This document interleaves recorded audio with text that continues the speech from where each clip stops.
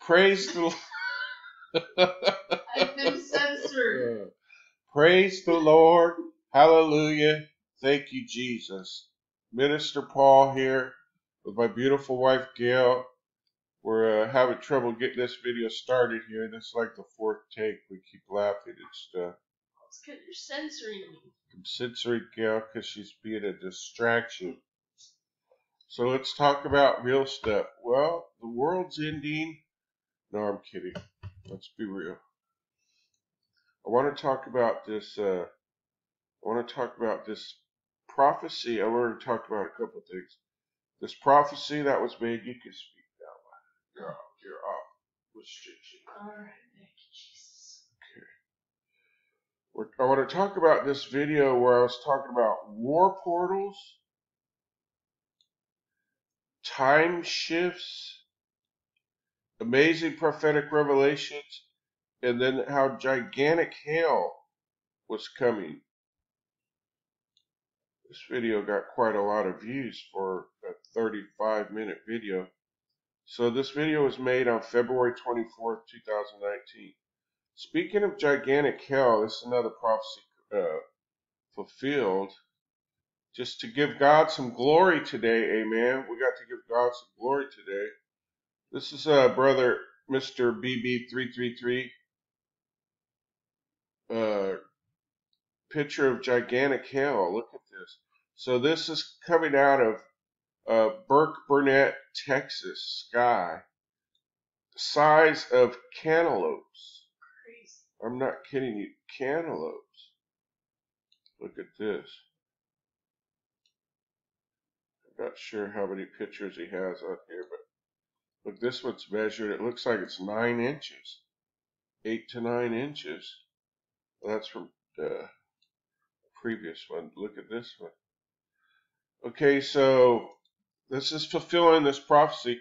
Look, okay, so the second thing I wanted to talk about was the places of worship. The president has ordered that they're essential and that they open tomorrow.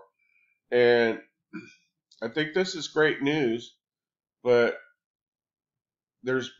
someone made a really good point on an email they sent me, and I want to thank them. It was Linda Moon, I believe, Sister Linda Moon, now that I remember.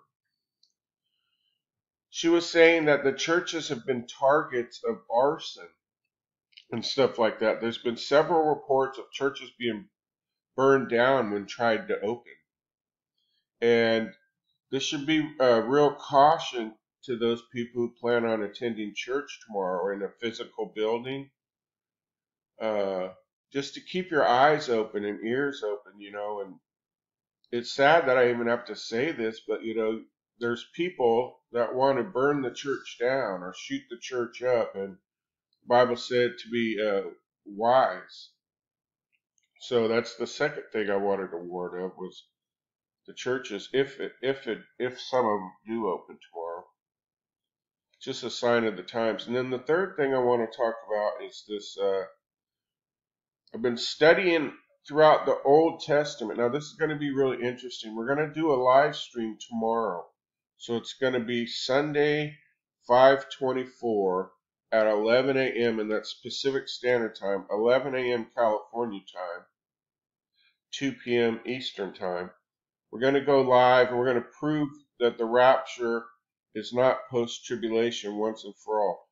So many people are in belief of this post-tribulation rapture, or some even say there's no rapture at all. We're going to have lots of scriptures from the book of Revelation, from the old time prophets like Zechariah and stuff. It's going to be an amazing journey through the Bible.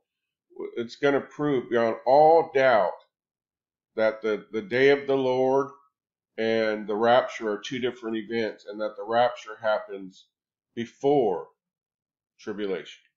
So if you want to come join us tomorrow for that, we're going to have worship music, lots of people. Here, I put it on your screen right here, 5/24/20, 11 a.m. Do you have anything, Mahmoud? Just have a blessed day. Yeah, we miss you, and we'll see you tomorrow. Comment in the comment box what you think about President Trump ordering the churches open, whether that's a good thing or a bad thing, and about all these prophecies being fulfilled. You know, I've made a lot of prophecies over the years, and they're running out. The prophecies that I've made are running out. But that's a whole new topic, amen? God bless you all, keep you all, cause His face to shine on you, and give you peace.